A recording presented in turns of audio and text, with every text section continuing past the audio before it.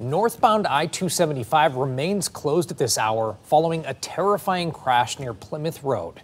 We sent Chopper 7 to the scene earlier today.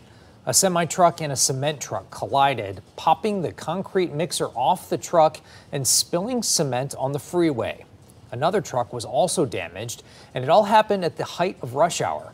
Michigan State Police tell us the freeway will be closed until at least 5 a.m. as they investigate the cause. Right now, they are not disclosing if there were any injuries or fatalities.